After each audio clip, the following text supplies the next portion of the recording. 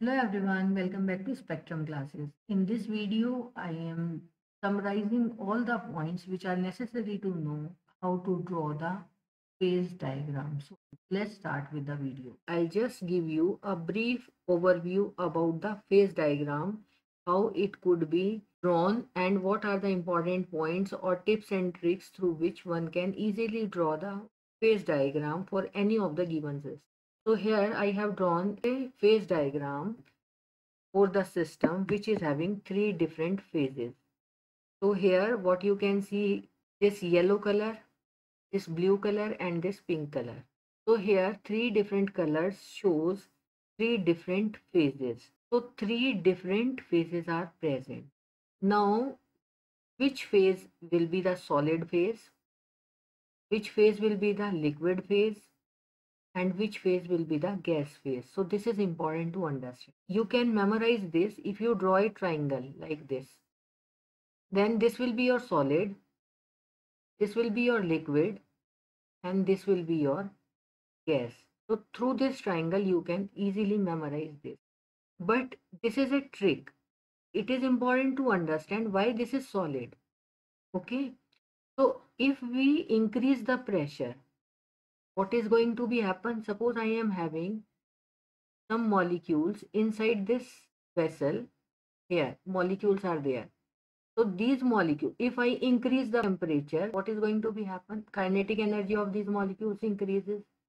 They will be far apart. So if I increase the temperature, so my gas phase will be the dominant one. If I increase the pressure, means I am putting this piston downward side. These molecules come closer to each other. At this condition, liquid or solid phase will be more stable phases, right? So if we increase the pressure as we are moving upward, so solid phase will be the dominant one at low temperature. High pressure and low temperature will gives the solid phase, and high pressure and high temperature will gives the liquid phase, whereas low pressure and high temperature will gives the gas phase. So this is the basic concept behind this. This is also explained on the basis of the chemical potential, but this video I have made for the BSc and BTech students. So I am not going into the terms chemical potential. That I will discuss separately. If you need, you can write down in the comment section. Now you come to know this is our solid, this is our liquid, and this is our gas. So if we are just talking about the equilibrium which is existing between solid and liquid phase, conversion from solid to liquid on changing the temperature and pressure, this is called melting from solid to liquid. And from liquid to solid it is called freezing, right? So here this can be shown if equilibrium is existing here, and this is called melting, and from liquid to solid is called freezing, and along this line there is an equilibrium between the solid and the liquid phase along this line, right? So remember this. Now between liquid and gas phase, what you will have? You will have vaporization and condensation. So liquid to gas is called vaporization and gas to liquid is called condensation. Now coming to this solid and gas, here I have drawn this. So sublimation from solid to gas and condensation from gas to solid. And you are very much familiar with this triangle in your school days, right? So this is how the phase diagram is drawn. And this sublimation curve is more steeper because here solid to gas is formed, so it is more steeper than this. And this liquid solid will be depends on the Clapeyron equation, how we are going to draw this line, right, or this interface. This is called triple point, where all three phases meet together. That is called triple point. And beyond the critical point, on increasing the pressure, the gas phase will not be liquefied.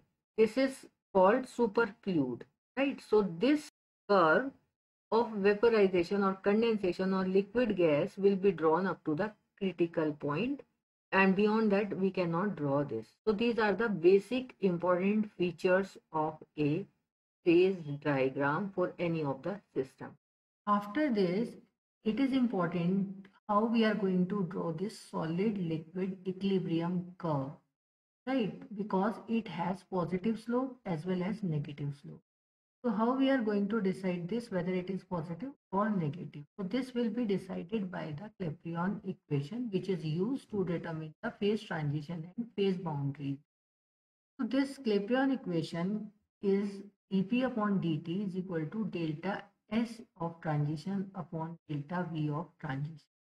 Here P stands for pressure, T stands for temperature, S stands for entropy, and V stands for volume. Derivation for this Clapeyron equation and Clausius-Clapeyron equation I have given in previous video in the series of phase transition. This equation can also be written to determine the effect of pressure on changing the temperature. So it can also be written like dt upon dp is equal to delta V molar divided by molar. Or we can understand this delta V molar stands for V2 minus V1 divided by S2 minus S1. So where V2 and S2 are the volume and entropy of the second phase, whereas V1 and Vs are the volume and entropy of the first phase. So here I have drawn this phase diagram. Here what you have seen here, it is negative slope. So we are going to explain this. Now coming to the relationship between the volume and density. If mass is same in both the phases, right? So volume is equal to mass upon density. Here it can be written like this: volume is inversely proportional to density. In case of water, what you have seen, generally we have solids are more heavier or having more density than the liquid. But in case of water, it is just opposite. Here, ice cubes floats over the liquid water. Means ice cubes have low density or more volume. So solid has more volume, liquid has less volume. In that case, if we are having V1 for solid and V2 for liquid, phase transition from solid to liquid. If we calculate V2 minus V1 here, means V2 is lesser than the V1 because solid has more volume than the. So V2 minus V1 will be is equal to negative. So we get negative slope for this water phase diagram in case of solid liquid transition curve. So this curve will be towards the negative side. So this is how one can draw the water phase diagram. So you should be very much aware about the direction of this curve or slope of this curve. Now, if we go for CO2 curve, here we are having this curve for CO2 phase transition solid to liquid. Then in that case, what we are having liquid CO2 is having more volume than the solid CO2. Therefore, we are having V2 minus V1 positive in this case. And what about the slope? So slope for this curve will be the positive slope. So this here you can see it is in the positive direction or towards the right hand. So you should be very much careful about the slope of solid liquid phase transition curve. Now I will show you the water as well as CO2 in one frame. So here you can see this is the positive curve for the CO2 gas and this is the negative curve for the H2. Here in this case V2 is less than V1. V2 liquid volume is less than volume of solid, therefore we are having negative slope, but here in this case V2 is more than the V1. Therefore, we are having the positive slope. So the only difference in CO2 and H2 phase diagram while we are drawing the picture, This is the only difference, right? Here you can see CO2 phase diagram, and here in case of sulfur we are having two solid phases and one liquid and gas, solid rhombic and solid monoclinic. So what you have seen here this is the solid rhombic sulfur and here it is solid monoclinic sulfur. So from solid rhombic to monoclinic, volume increases, right? So we are having this positive slope, and when we are moving from monoclinic to liquid sulfur, the steepness of the curve is decreases here. So this is more steeper than this.